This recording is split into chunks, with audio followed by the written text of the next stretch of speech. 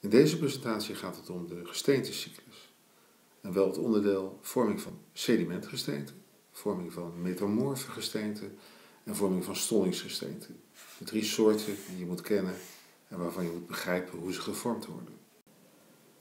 Sedimenten vormen zich op allerlei plaatsen, maar de meeste sedimenten in hoeveelheden vormen zich dan wel op de oceaanbodem. Hier bij mijn pijltje is de Mid-Oceanische rug met zijn kenmerkende dwarsbreuken. Hier wordt nieuwe oceanische korst gevormd, ook processen die in een andere PowerPoint worden omschreven, maar die ken je wel. Die oceanische korst wordt opzij gedrukt, gaat op reis, komt dan steeds dieper in de asthenosfeer terecht, omdat die afkoelt en wat zwaarder wordt. En dan staat eigenlijk steeds meer ruimte op de zeebodem. In zee leven hele kleine, microscopisch kleine organismen, fytoplankton heet dat, diatomeeën, foraminiferen. Die leven vaak maar 1 jaar, zinken dan naar de bodem, vormen daar een laagje sediment. Dat natuurlijk honderdduizenden jaren lang. En dat wordt een flinke laag kalksteen. Aan de kant van het continent echter heb je sedimentatie door rivieren hier. Het is natuurlijk een heel ander soort sediment, want dit is geen kalk, maar dit is bijvoorbeeld zand, klei, grind, dat soort materiaal. De kalkstenen zien er ongeveer zo uit. Het zijn van fijnkorrelig materiaal, die minuscule beestjes zitten hier allemaal in.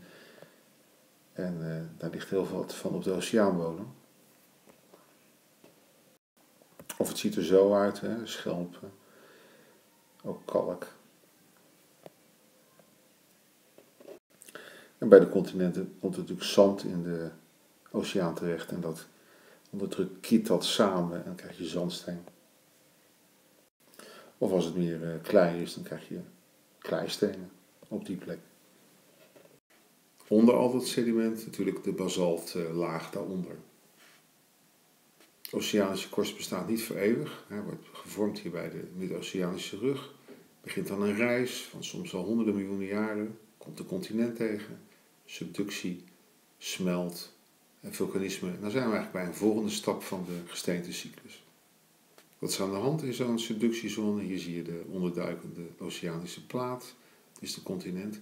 En daar lopen de temperaturen nog op. En die hoge temperaturen die gaan voor iets zorgen, wat we zo zullen zien, metamorfose. Metamorfose gaat eigenlijk vooraf aan vulkanisme. Kijk, hier hebben we iets vulkanisch, dus dat is geen metamorfose.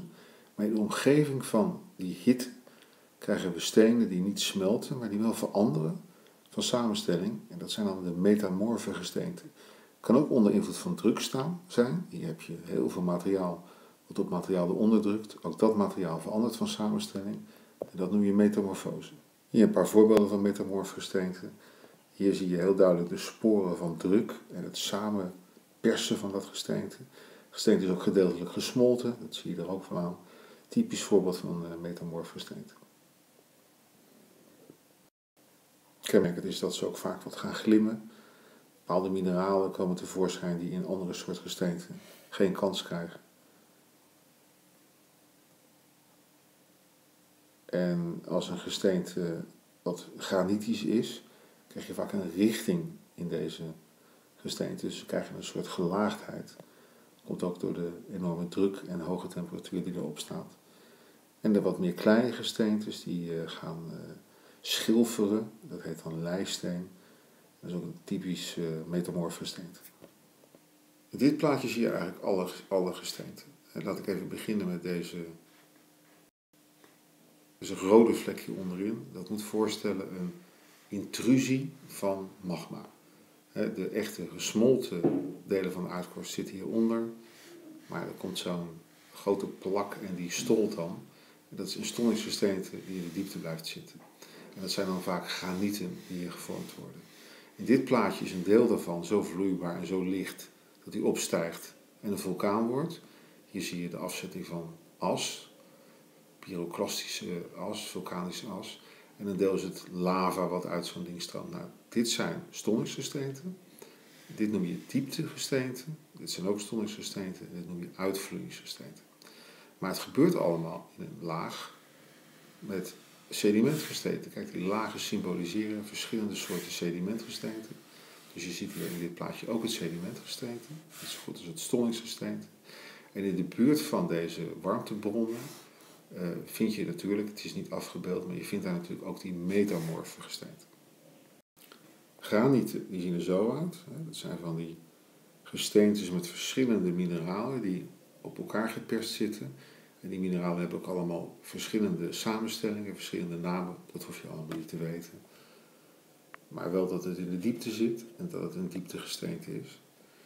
En die vulkanische as, die heeft ook een kenmerkend uiterlijk. Er zitten dan steentjes in. En het materiaal bestaat natuurlijk uit heel licht, luchtig materiaal. Vulkanische as, een uitvloeiingsgesteente. En een lavasteen ziet er dan zo uit. Het is ook verschillende kristallen. Dat hoef je ook niet heel precies te weten. Dit noem je overigens een dioriet.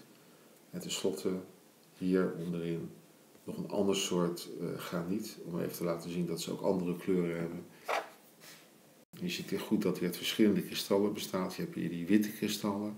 Dat is siliciumoxide, dat wordt later zand. Dat is eigenlijk het meest harde wat erin zit. Dit is een veldspaat. Nou, hoef je niet te kennen. Dit is een ander soort mineraal. Maar het gaat er even om dat je wel weet dat het uit verschillende mineralen bestaat. En als dit nou chemisch verweert, dit soort gesteentes kan heel goed chemisch verweren, dan gaat dit materiaal oplossen en het hardere materiaal, dat blijft dan over. Hoe komen nou gesteentes uit de diepte aan de oppervlakte te liggen, zoals hier deze berg? Dus de berg bestaat misschien wel uit granieten die ooit diep in de aarde lagen. Nou, dat komt gedeeltelijk door plooiing. Op het moment dat zo'n plooi ontstaat, komt de diepe laag, die eerst daar lag, komt omhoog. Opheffing heet dat. Er zijn nog wel meer manieren van opheffing. Je ziet hier ook zo'n opheffing getekend. En zo komt van alles naar boven. En waarom is dit nou weg? Nou, dat is natuurlijk verwering en erosie geweest. Waarom zit het hier nou wel? Nou, misschien is deze laag harder en meer resistent dan de laag die ooit hier zat. Wie zal het zeggen? Dat is in elk geval de principes die je moet begrijpen. Samenvattend dit deel van de gesteentecyclus: sedimentatie op de zeebodem, verkieting, de vorming van sedimentgesteenten, subductie, druk, temperatuur, metamorfose van gesteenten. Soms blijft het daarbij, krijg je opheffing en kom je de metamorfe gesteenten aan de oppervlakte tegen. Soms komt het dieper, gaat het smelten, vormen zich diepte-intrusies, dieptegesteenten, magma's, bestaan uit graniet of het komt omhoog en je krijgt de vorming van vulkanen. Nou, tot zover.